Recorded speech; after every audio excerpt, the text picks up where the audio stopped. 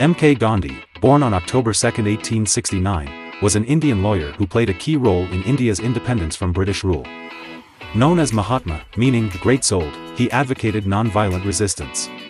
Trained in law in London, Gandhi faced struggles in India before moving to South Africa in 1893. There, he used non-violent methods for civil rights. Returning to India in 1915, he organized protests against discrimination, leading the Indian National Congress in 1921. Gandhi advocated for poverty alleviation, women's rights, religious harmony, and self-rule. He notably led the Dandi Salt March in 1930 and called for British withdrawal in 1942, facing imprisonment. Post-independence, he faced issues related to religious tensions and was assassinated in 1948.